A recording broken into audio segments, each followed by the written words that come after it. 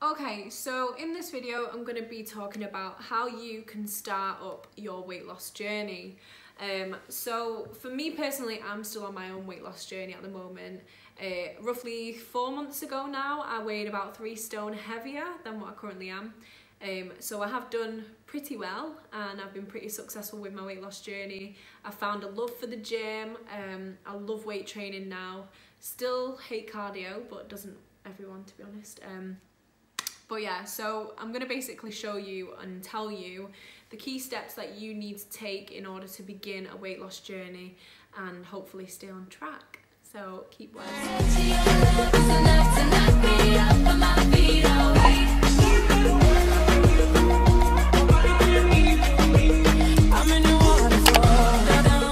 So my first point then is to find out what your BMR is. So your BMR stands for basal metabolic rate. Basically this is the rate at which you burn calories at rest. So if I was to sit on my little sofa all day and do nothing, my BMR would be 1,400-ish. I'm not too sure, I can't really remember the exact number, but that's what it would be. So yeah, so the first thing that you need to do is to calculate your BMR. Without knowing this, you're obviously not going to know the threshold that you need to meet in order to begin losing weight, or accurately anyway. If you're currently eating maybe 3,000 calories, decreasing that calorie intake by anything will help you lose weight, just because your body is so used to that. So the way that you can go about calculating your BMR then is by Googling a BMR calculator. There's plenty online, I've seen loads, I did double check this before I'm telling you. And basically the calculators use different formulas, so I think there's 2 different types and then we'll give you obviously a different number, but the variation between the 2 numbers is not going to be much. It'll be like a 30 calorie difference, if that. Basically they'll ask you for your height, your weight and your gender, and also your activity level, and you will go from that. So if you're highly active, obviously your calorie intake is going to be higher, and if you're not active at all, then it's going to be lower. So yeah, once you've found that out, then you can take step 2, which is to download MyFitnessPal. Now, I'm clearly not sponsored, I've got hardly any subscribers at this point, but I do love this app.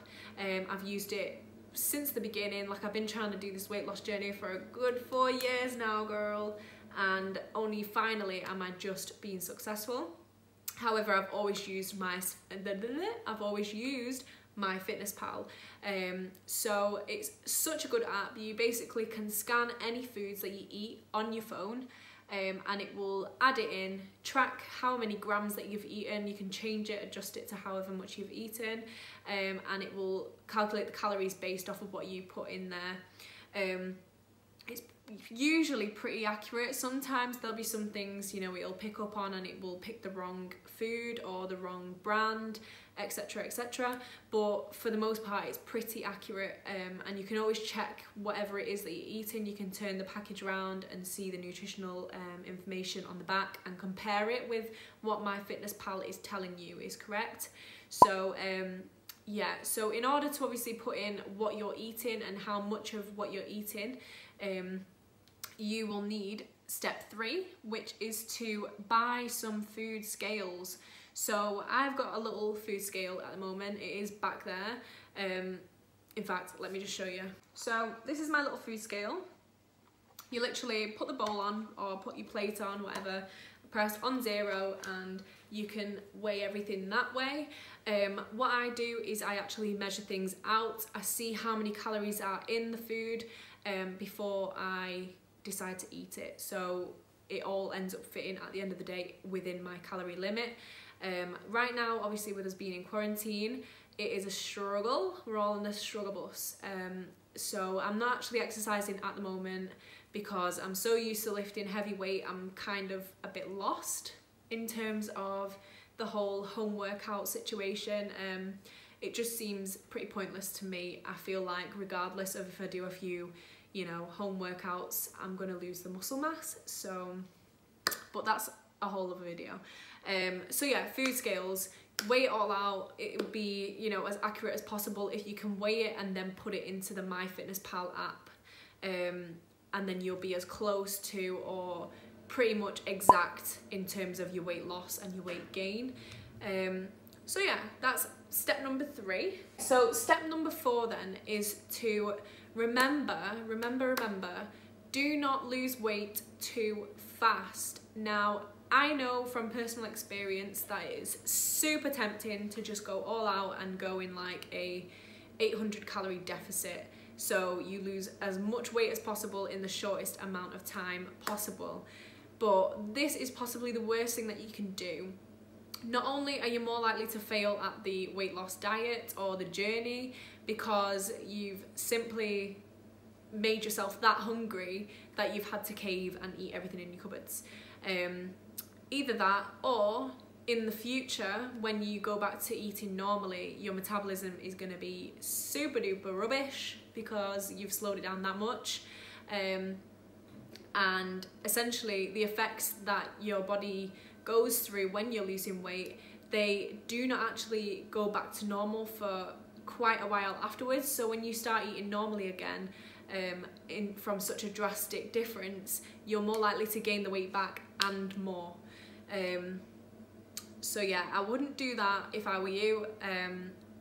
There's also the point that it makes it so much harder for you in future, because everyone hits a plateau, or for the most part everyone hits a plateau in their weight loss at some point. So when you're in a deficit, your body begins to lower the metabolism because your body no longer requires as much energy to survive.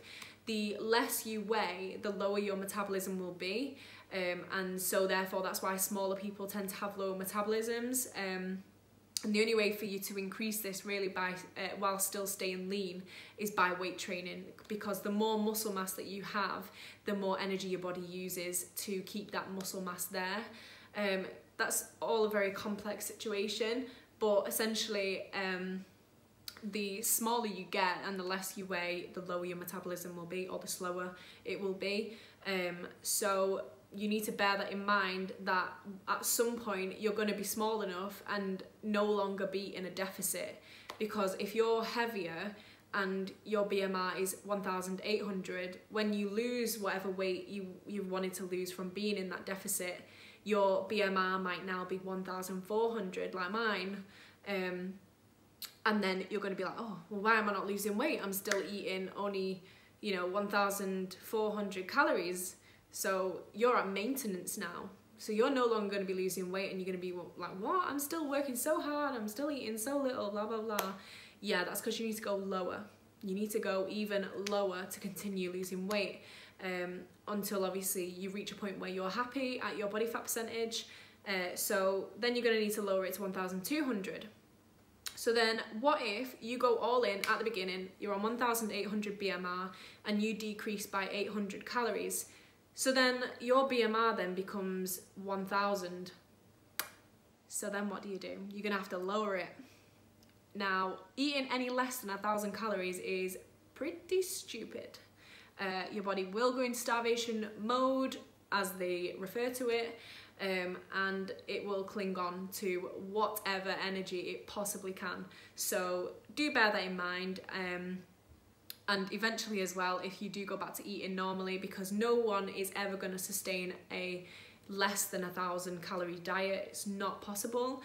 If you do go back to eating more or eating normally, you will gain weight and you will gain more back than what you have lost. So yeah, that's the reason why I'm saying not to lose weight too fast. I know it's tempting, but don't do it. Just do it either. The recommended amount is 0.5 to 1% of body fat, of your body weight, sorry, a week. So if you're, I don't know, 300 pounds, then 3 pounds a week. Yeah, 3 pounds a week will be good to go.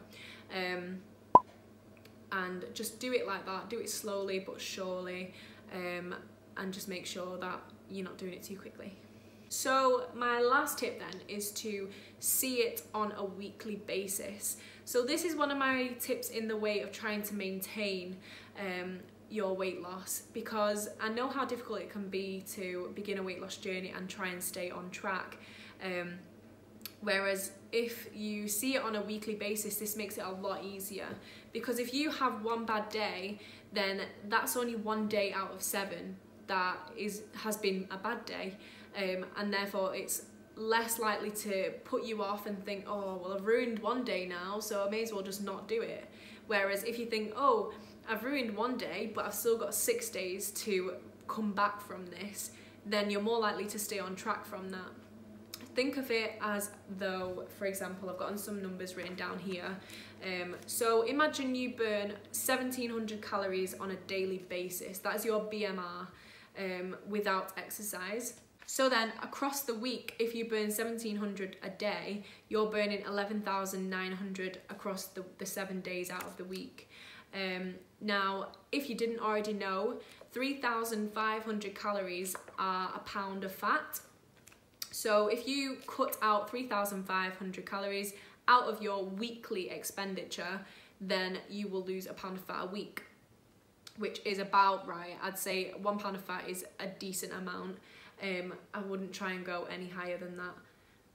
So essentially, by doing this, you can either cut out the 3,500 off of your BMR, or you can exercise 500 calories a day. So you can do some high intensity cardio, you can do some LISS, which is low intensity steady state cardio.